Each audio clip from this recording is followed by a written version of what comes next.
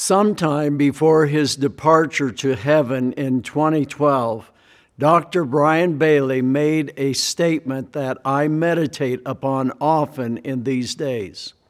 He stated that God would soon allow the United States to experience major changes. He saw that the nation would spiritually, as well as in other ways, go down, down, and down.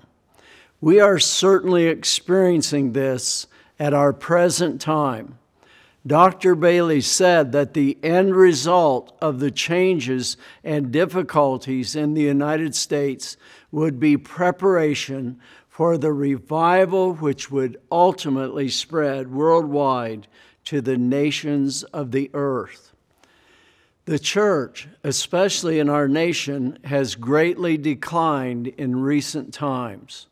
We desperately need a mighty move of the Spirit of God in this country. It is a time that we need to give ourselves to prayer and waiting on God for a fresh and sovereign move of the Holy Spirit in our homes and in the church. This is reflected in the heart cry of the prophet Isaiah in chapter 26, verses 9 through 10. My soul yearns for you in the night. My spirit within me earnestly seeks you. For when your judgments are in the earth, the inhabitants of the world will learn righteousness. If favor is shown to the wicked, he does not learn righteousness. In the land of uprightness, he deals corruptly and does not see the majesty of the Lord. Those who respond to the Lord as he brings judgments upon the earth will learn righteousness. They will embrace what God has desired for them and will accept God's ways to become part of their lives. However, even though it seems favor is shown to the wicked, they will not turn to learn God's righteous ways. The wicked will continue in his unjust ways and will not experience the goodness of the Lord. We want to be those who respond to the Lord with our whole heart, allowing God to deal with us to change any lack in our lives that would hinder us from moving on in God's purposes. We cannot change those who do not love righteousness, but we can purpose in our hearts to draw near to the Father and learn his ways. Even at this present time, the nations of the earth are beginning to feel unrest. Recently, my wife had to be in the hospital for a few days. She stated to me that she felt such distress in her spirit because of the atmosphere of all the people around her in the hospital. So many people have the spirit of fear upon them because of the conditions in the earth and because they do not know the Prince of Peace. The Apostle Paul tells us in 2 Timothy chapter 1, verse 7, "For God hath not given us the spirit of fear, but of power and of love and of a sound mind." This is a mind that is disciplined in self-control to keep focused on the Lord and what he is saying to us, regardless of circumstances or what we see going on in the world around us. Part of this is learning to filter and close our minds to those things that inspire anxiety and unease. This could mean not feeding upon ungodly reports or choosing not to dwell on and engage in conversations that focus on anxiety or discouragement. We want our eyes to be fixed upon the Lord Jesus Christ. In the days ahead, God's peace is going to be a necessity, for it is His peace that guards our hearts and minds in Christ Jesus. We receive this peace through remaining in right standing with God and disciplining our minds to remain focused on Him and what He is saying. In addition to freeing us from ungodly fear, He also wants to anoint His people with the spirit of the fear of the Lord. There is a promise given in Psalm 33, verse 18 and 19. Behold, the eye of the Lord is upon them that fear Him, upon them that hope in His mercy, to deliver their soul from death and to keep them alive in famine. What a wonderful thought that God has His eye upon His people, upon those who love Him and obey Him. What assurance and comfort that can give us. God's purpose is to deliver the righteous who love Him and seek His ways. He wants to deliver them from death and from the shortages that will increase on the earth. The Lord says that these precious truths are for those who fear Him and hope in His mercy. We do not need to fear what the people of this world fear when we are walking in obedience to the Lord. For our hope is in the everlasting God and in His mercy. The Lord has provision for His people. Even during the times of great difficulty, the Lord is always faithful to those who love and obey Him. He will care for each of us who walk in righteousness, and He will provide the natural necessities of life to sustain us. We see the miraculous provision of the Lord in the life of the prophet Elijah. God had called for a famine in Israel, but He gave Elijah specific instructions of how He would provide for him during this time of shortage in the nation. In 1 Kings 17, verses 3 and 4, God said to Elijah, "Depart from here and turn eastward and hide yourself by the brook Cherith, which is east of the Jordan.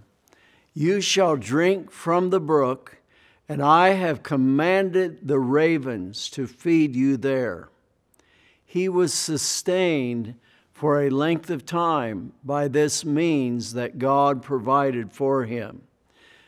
We must learn to obey the voice of the Lord as did Elijah.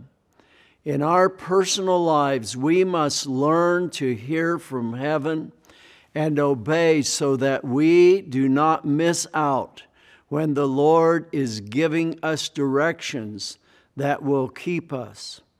This is important, especially for pastors, because we are responsible for teaching our sheep so our congregations can be kept in the days ahead.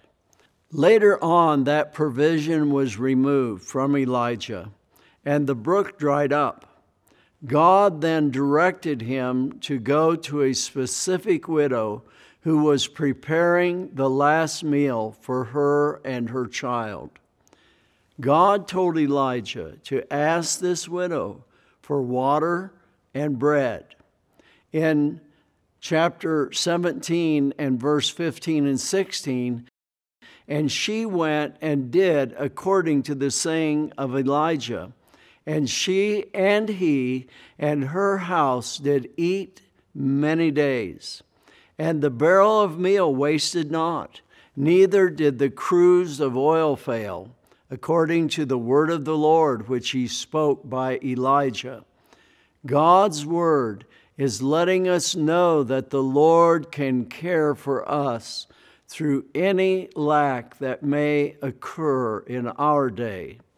If we are walking in obedience to the Lord's voice, as did Elijah and the widow, God will take care of us. We need not fear. Following the miraculous provision of God, the widow's son fell ill and died. Elijah took him and cried out 3 times for the Lord to restore his life.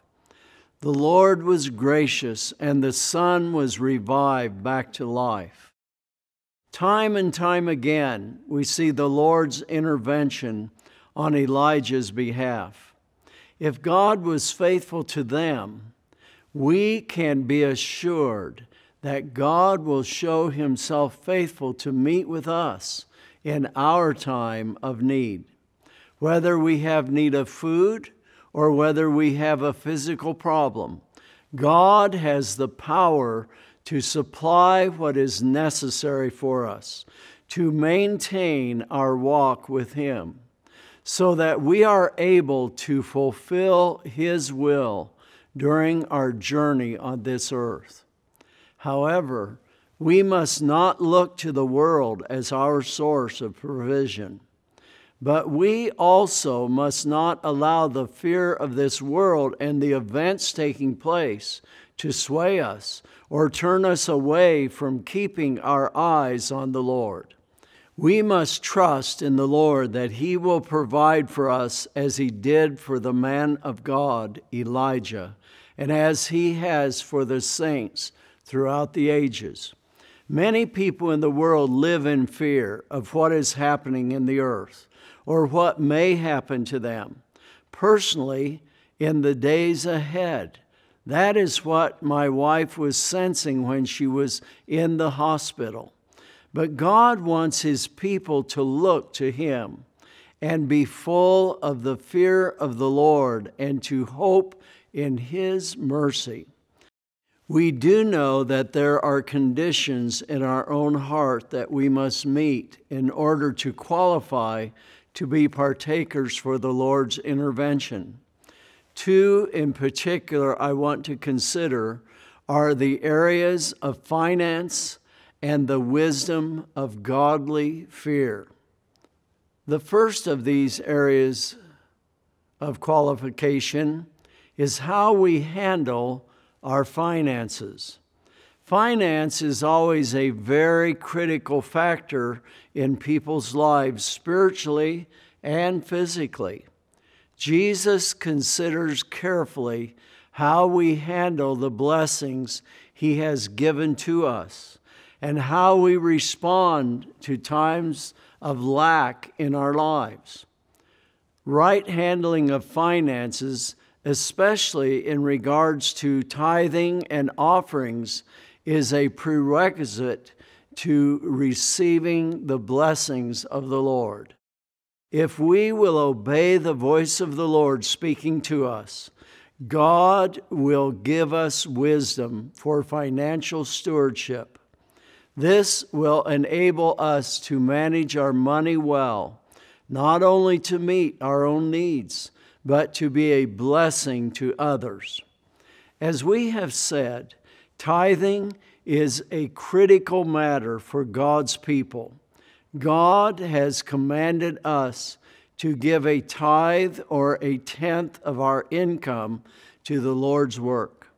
Many of God's people have become very lax in their obedience to tithing. In Malachi chapter 3, verse 8 through 10, we see the importance that God has placed upon the tithe. Will a man rob God? Yet you have robbed me. But you say, in what way have we robbed you? In tithes and offerings. You are cursed with a curse, for you have robbed me, even this whole nation. Bring all the tithes into the storehouse, that there may be food in my house. And try me in this, says the Lord of hosts, if I will not open for you the windows of heaven and pour out for you such a blessing that there will not be room enough to receive it. When the nation of Israel stopped giving a tenth of their income to the Lord, God accounted that to them as stealing from Him. However, God declares that they would be blessed abundantly if they would obey Him in the matter of their tithe. God wants to prove Himself to each and every one of us, and even to our children. He desires to show us how He can give us an abundance in return for our obedience to Him. When our children were growing up, we taught each of them the importance of giving to the Lord. We demonstrated to them by our own actions what it means to tithe. In receiving this instruction, they grew up to be generous givers and obedient to the Lord. It is so important that the parents instruct their children in the ways of God, so that they too may walk in righteousness and receive God's blessing. My wife and I have purpose in our hearts to always listen to the Lord's voice when He speaks to us. This includes our finances as well as other matters. We encourage you to be sensitive to God's word and be obedient to His voice. At a seminar that I was giving in another country on the topic of finance, the interpreter, who was a pastor, came to me. He told me that it was customary for him to use his tithes for his own expenses, such as gasoline for his car. God dealt with him, and he set his life in order. He began to pay his tithe and offerings into the church, and not for his own use. Because of the obedience of this man, his church began to flourish. How a person handles their finances will tell us a lot about their character. Many people, if they have money in their pocket, feel that they need to spend it upon their desires. God wants us to learn to listen to the Holy Spirit and not be frivolous in how we spend our money. We are told in Proverbs 13:11, "Wealth gotten by vanity shall be diminished, but he that gathers by labor shall increase." So many people are very vain in their handling of money and feel secure when they have a lot of it on hand.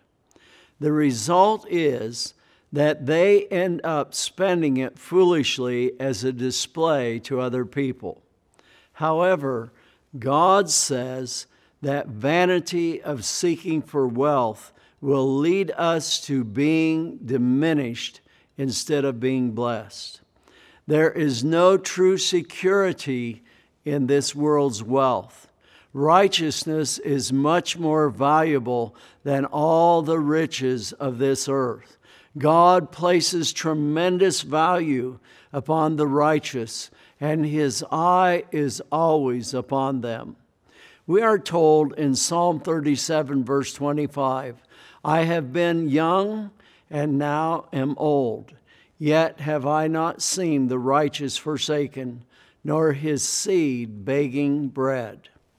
A righteous man will conduct his life such that God will see to it he has plenty. If we will do what is right in God's eyes, God says that He will not forsake us and will provide that which we have need of. This, of course, does not mean that we do not need to work. Proverbs 10, verse 4 says, "He who has slack hand becomes poor, but the hand of the diligent makes rich. God expects each of us to work hard. He wants every one of us to learn to be diligent in our labor and management of what He has provided for us.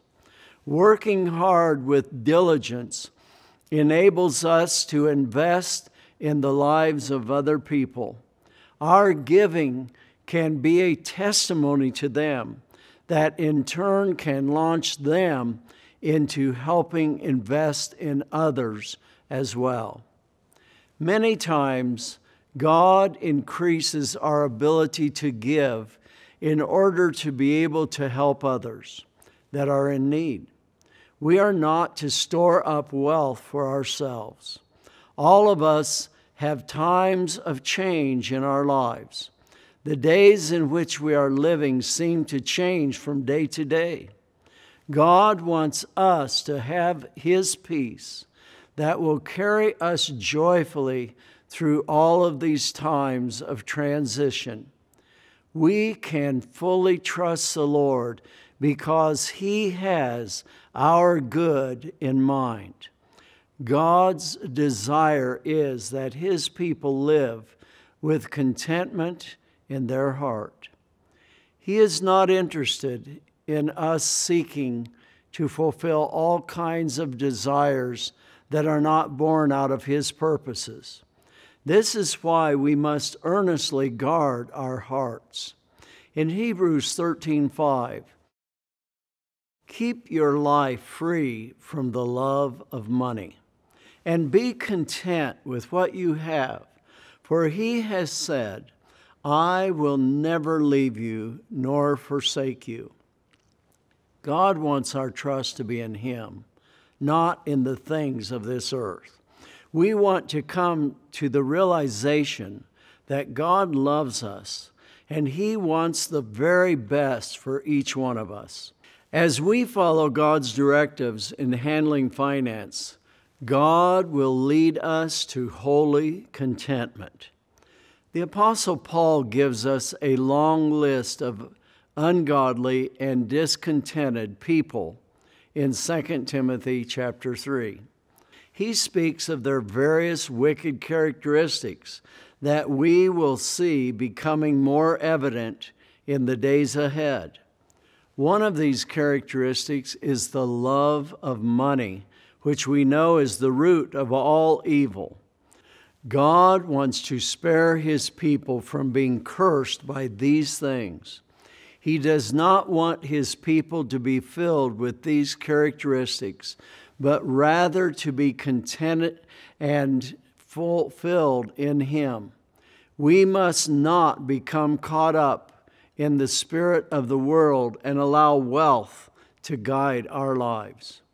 We want the Holy Spirit to guide our life so that we can have that which is eternal and draws us closer to the Lord.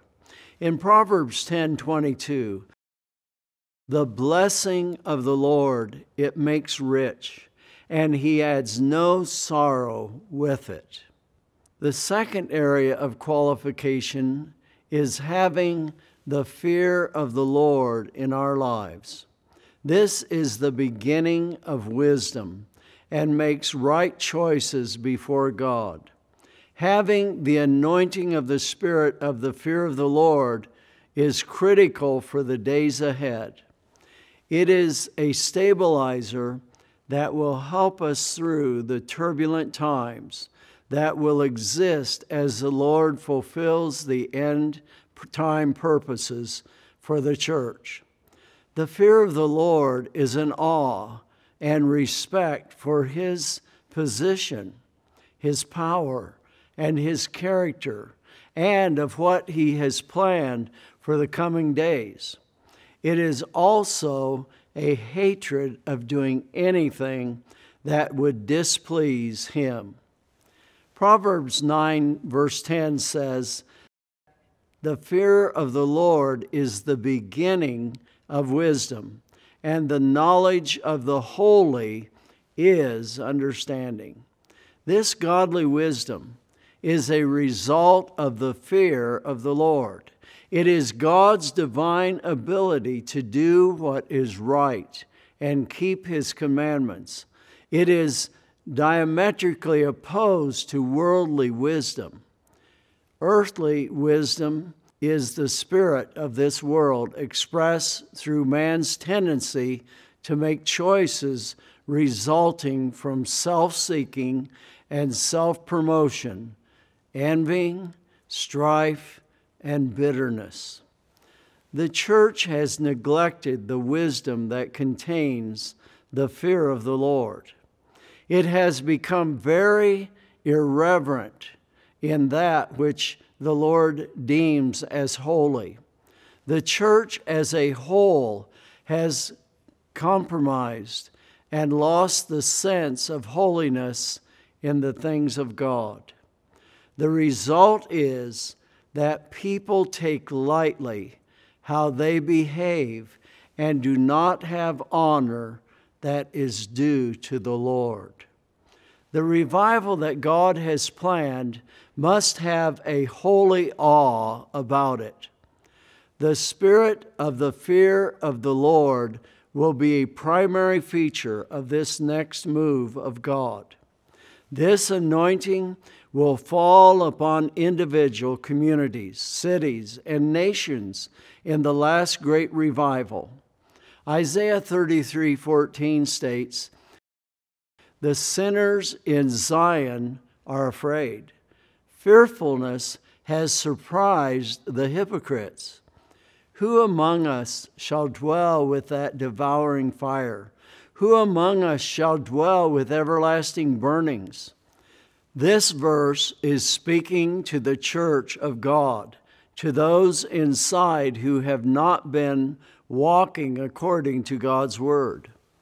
Dr. Bailey, in his commentary on the book of Isaiah, says concerning this verse, "When God moves in revival, those in the congregations of the Lord who are not walking uprightly come under great conviction of sin, and they tremble before His holiness." This is essential for revival to produce what God wants to come forth in the church. We need to see the restoration of this holy fear. God wants to move in a new way with a depth of holiness that is worked out in our lives by the fear of the Lord.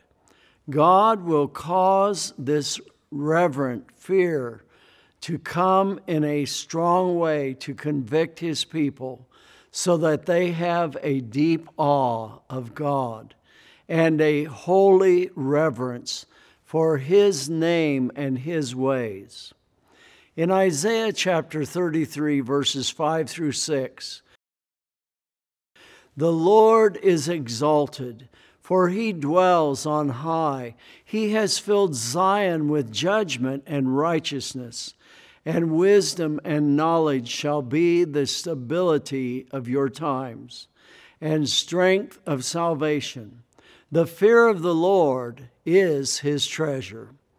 The Lord is declaring here what is necessary to stabilize and to get us through the judgments to come.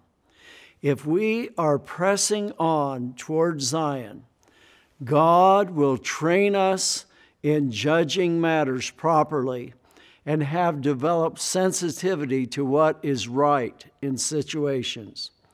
God fills Zion with judgment and righteousness because He must purge the church from their iniquities and ready the people of God for the events that are coming in the days ahead. The church must understand godly judgment to set things in order so that they are upright before heaven. The wisdom and knowledge that God gives creates a stability in our own personal lives and in the community of God's people. Without these, the church would not be able to stand. In James chapter 3, the apostle speaks of the value of heavenly wisdom and warns against the pitfall of worldly wisdom. Worldly wisdom depends on our own intellect and ideas and is self-promoting and selfishly motivated. The fruit of it is that we will be filled with bitterness, envy, strife in our hearts. It is earthly, sensual, and devilish, according to James 3:15. But in contrast, God's wisdom has a completely different nature. This wisdom is given to those who fear the Lord and who desire to obey and please Him in all that they do. Those with this wisdom wait to hear from God before moving, so that their lives may produce the wonderful fruit and character of Christ's wisdom.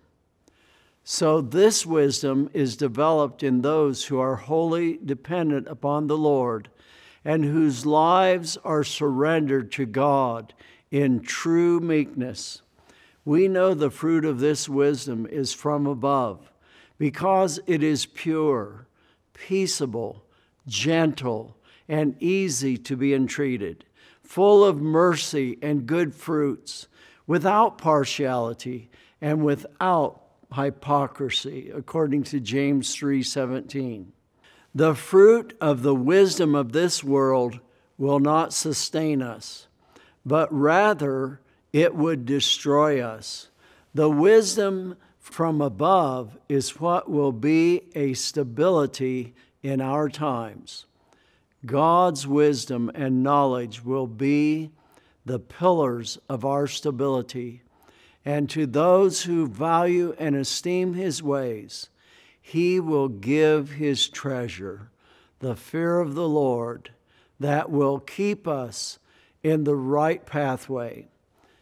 In Proverbs 19:23, the fear of the Lord tends to life, and he that has it shall abide satisfied. He shall not be visited with evil. What a beautiful promise to those of us who embrace the fear of the Lord in our lives. God will take good care of us. The Lord has invested a lot into His people. He desires and will have a glorious church without spot or wrinkle. His church is to be like a glorious bride, fit for the Lord Jesus Christ. Even when the judgments are upon the wicked, the glory of God will be a protection for His people.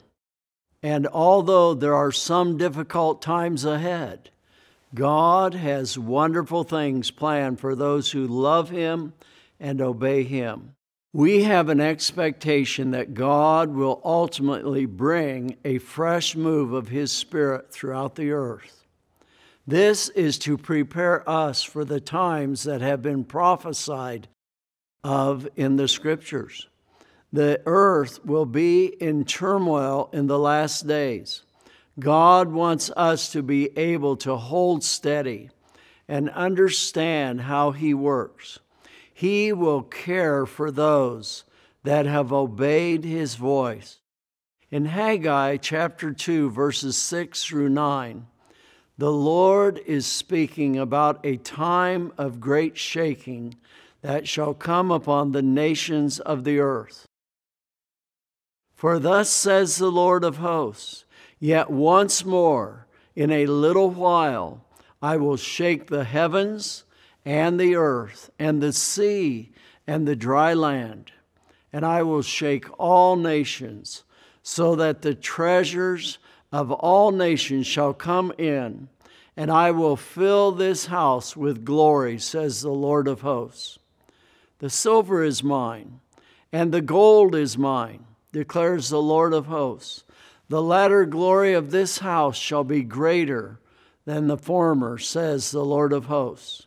And in this place I will give peace, declares the Lord of hosts. Yes, There will be trouble in the days to come. However, God declares in this verse that His glory will be greater in the end-time church than ever seen before. Then God says, "In this place will I give peace." The peace of God is a most treasured gift. No man can produce true peace. It comes from Him alone.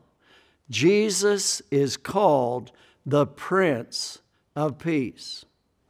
Psalm 37, verse 37 says, "Mark the perfect man, and behold the upright, for the end of that man is peace." This is His promise to us, just as Jesus said in John 14:27, "Peace I leave with you. My peace I give unto you. Not as the world gives do I give to you. Let not your hearts be troubled, neither let them be afraid." The peace of God is not like the world's peace. It is not dependent on peaceful circumstances. Rather, it is given to keep our hearts and minds in quietness and assurance of God's wisdom and goodness, even in the midst of turmoil.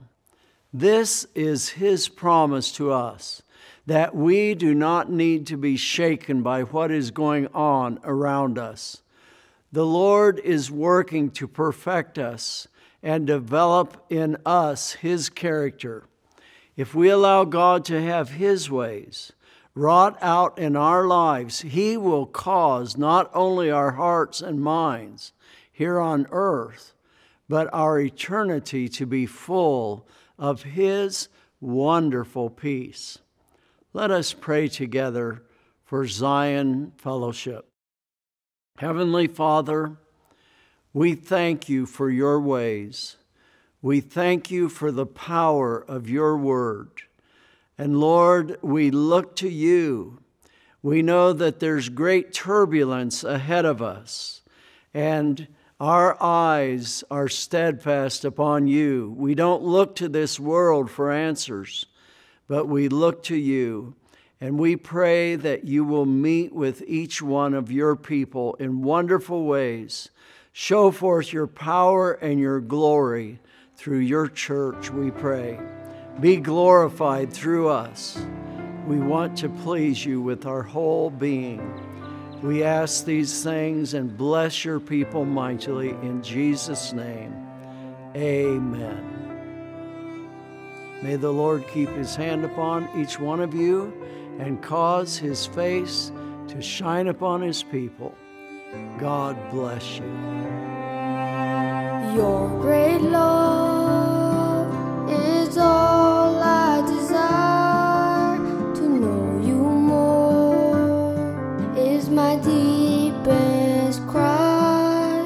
To be like You and to know Your heart. To serve You, Lord, I am set apart. Those who are called, chosen, and faithful shall all stand before our God and King. May we be called, chosen, and faithful, and forevermore Your praises will sing.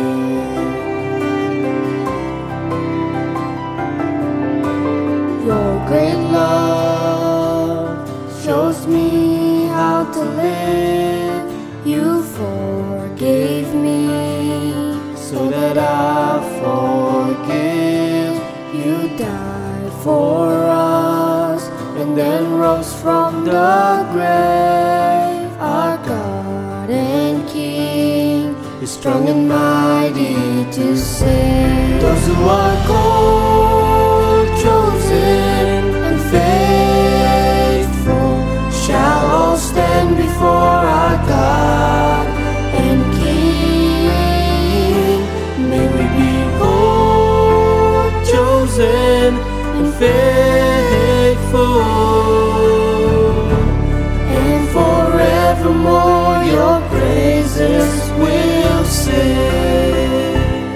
Those who are called, chosen, and faithful shall all stand before our God and King.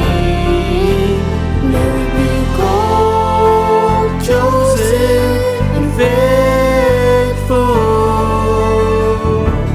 and forevermore your praises will sing. Oh, faithful,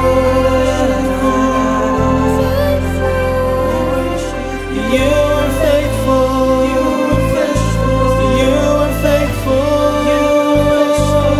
oh God.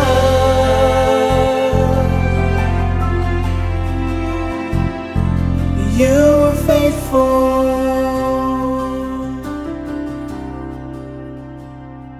Those who are called, chosen, and faithful shall all stand before our God.